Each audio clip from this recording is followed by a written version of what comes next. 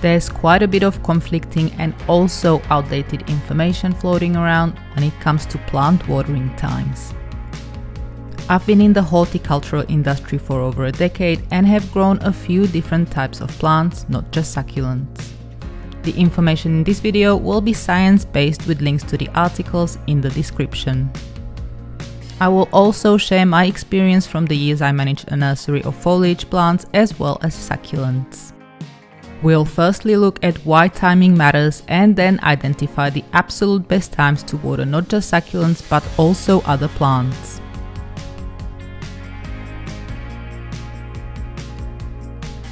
The reason for this is simple. Fungus and bacteria cause plant diseases. Water, especially when sitting on the leaves and stems, can encourage unwanted visitors. It's impossible to control the rain, especially for plants growing in the ground.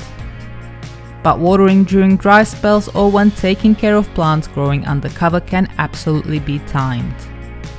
Basically, what you want to avoid is the leaf and surface area being continuously wet for more than 8 to 9 hours. This is because harmful fungus spores and bacteria need a window of at least 9 hours to start growing. These harmful pathogens spread with seed-like structures and just like seed need moisture to sprout. If they dry out, they tend to die. This is why I always advise to water when the potting mix has completely dried out. If the potting mix is dry, the leaves and stems will be too. Having said all of this, I'd really like to stress one thing. Just because a plant is wet for more than 9 hours doesn't automatically mean a disease will develop.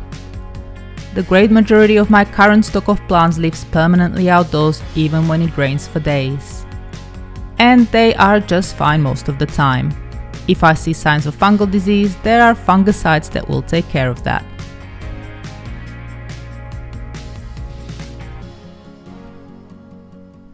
If you search this question online, the great majority of websites on the front page have almost identical answers. They say to water in the morning and avoid noon and evening.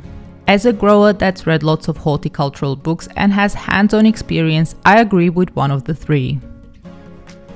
Watering in the evening, especially when the sun's gone down, is not great if done often. Evening watering can give plant disease-causing pathogens just enough time to sprout and establish. Because water generally doesn't evaporate as fast during the night, it will linger on the plant surface. And dew can make things even worse. Morning dew can start forming around midnight and can stay on plants until early morning, depending on the plant's position, etc. And this is why morning watering can also be unsuitable. You have dew from midnight and then add more water in the morning, which can then prolong the surface wetness for well over 9 hours. If there's no morning dew though, then this will obviously not be a problem. But let's talk about the most controversial out of the three, noon watering. Noon watering is said to be a waste of water as it will evaporate very fast while the sun is strong. Many people also worry that watering when the sun is high up in the sky, it will burn foliage through the water droplets. However, research has kind of debunked this theory and found water cannot cause sunburn, with an exception for hairy leaves. The link to the research is in the description below the video. If you are going to read the research paper, please read the whole thing, as a lot of the initial information can be taken out of context. My own anecdotal experience is aligned with this research and I've never noticed burns when watering in the middle of the day, even when very hot. I will, however, note that during the hot months I use 30% shade cloth over all of my succulents and 60% for foliage plants. This bounces strong UV off, protecting plants from sunburn. My first ever nursery was a rental on 5 acres. Part of the deal was I look after the existing crop of foliage plants. The owner, who's been in horticulture his whole life, insisted I water only during the day and water well. The reasoning was fungus and other plant diseases.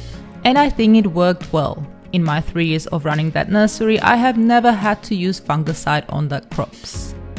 Personally, I avoid watering my nursery succulents in the evening and either water in the morning if there's no dew and I have deliveries during the day.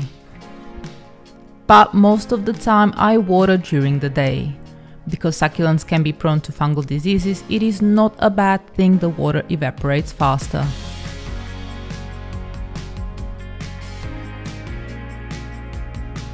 The thing is though, we lead busy lives and it can be nigh on impossible to stick to ideal watering times.